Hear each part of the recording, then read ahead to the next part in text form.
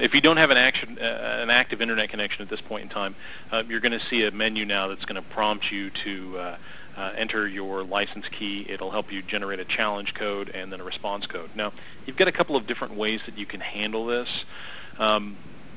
One is you can go ahead and go to a computer that has internet connectivity, and you can go to the website that they've listed. You can enter that information. It'll go ahead and give you the response code. Or you can contact Ipswich telephone support Monday through Friday from 8:30 to 6 p.m. Eastern Standard Time.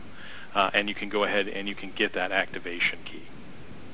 Hey, Terry, we are planning on moving our office over to Abilene in probably a month. And should we activate our code right now, or should we wait until after the move? Well, a lot of that depends. You know, the evaluation version is exactly the same as the fully installed version. The only difference is the evaluation version only works for 30 days.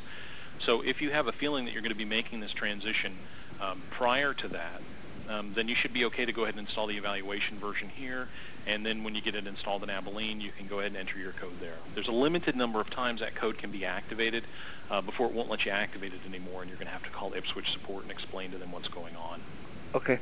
Now, when he moves this over to Abilene, is he going to have to redo everything he's done, or will he be able to move everything over?